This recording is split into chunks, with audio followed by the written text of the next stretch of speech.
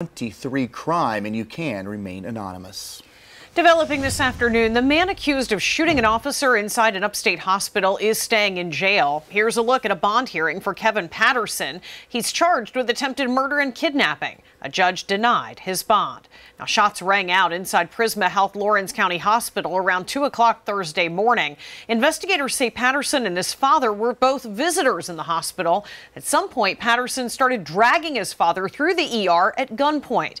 A hospital police officer confronted him. Deputies say Patterson shot the officer, who fired back and shot him in the arm. Both were treated for injuries. Now, you can imagine how difficult and scary this was for people inside that ER. We spoke with one man who was just a couple of feet away from where all of this happened, and Fox Carolina's Kayla Conboy has that story.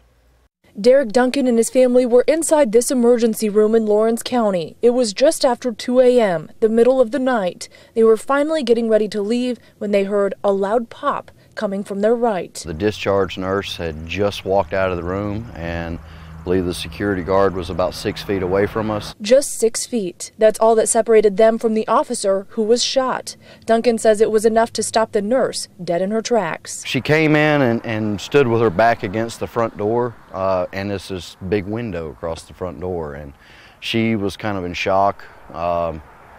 She didn't want to move. She was kind of frozen. My wife actually kind of had to grab her. After realizing what was happening, they started looking around for a place to hide, somewhere, anywhere they could go. So they ran into the bathroom, and there was only one thing going through Duncan's mind. Just protecting my wife and child, making sure that nobody was going to come in that room.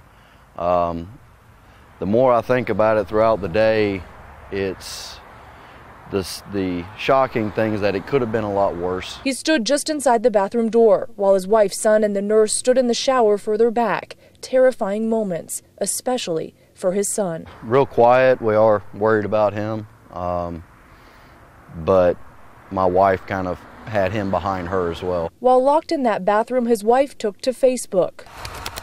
But outside their ER door, the Greenville Health Authority police officer was returning the fire, hitting the armed patient in the arm. The Lawrence County Sheriff quickly arrived with deputies to secure the scene. He's now calling the officer a hero. You know that guy was doing everything he could to protect everyone else. He wasn't thinking of himself. He was thinking of everybody around him. And the Duncan family is beyond grateful, saying if he wasn't so quick to react, everything would have been different. No one else there could have done anything if if the person who committed this had gone from room to room. You know, it had just been somebody happened to maybe be there to be lucky to take him down before it got worse. Kayla Conboy, Fox Carolina News.